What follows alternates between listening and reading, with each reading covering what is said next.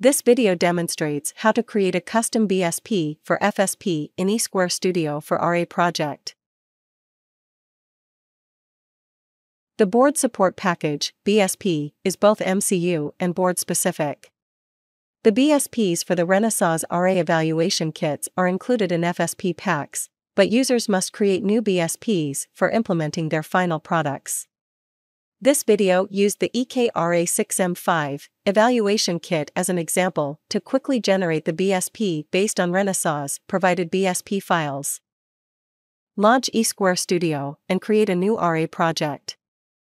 Specify board and device. Specify project type, build artifact, RTOS selection, and project template. In the Project Explorer window, add the board folder and the board name folder. Click Generate Project Content. Copy the file, board.cfg.h, to src folder. In the FSP Configurator window, click Components tab, uncheck the custom board. Click Generate Project Content again to remove the file board.cfg.h. Create the required BSP files under the folder RA. Board. RA6M5 My BSP. Add source codes in the file board.h.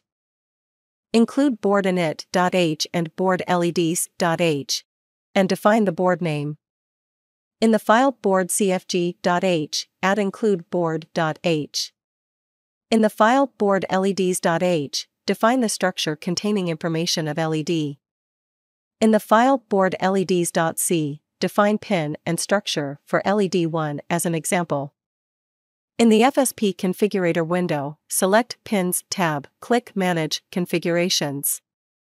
Rename the pin configuration to match the name of the board used. Configure the pin for LED1 to match the board configuration. It is possible to have multiple pin configurations in a BSP, then add further pin configurations if required. Clocks and BSP settings should be configured too. Next, click Generate Project Content. Build and run the project. LED1 lights up indicating that the board files and pin configurators were set up correctly. Open Export FSP User Pack dialog. Select Create a board pack. Enter the vendor and name. Click Next. Enter the subgroup and board name. Click Add button to add the board source files. Select the new BSP files. Click Finish to create the BSP pack file. A message box will appear, followed quickly by another message to notify that eSquare Studio has detected the new BSP pack file. Click Yes. OK to close these two message boxes. The new BSP pack file has now been created successfully.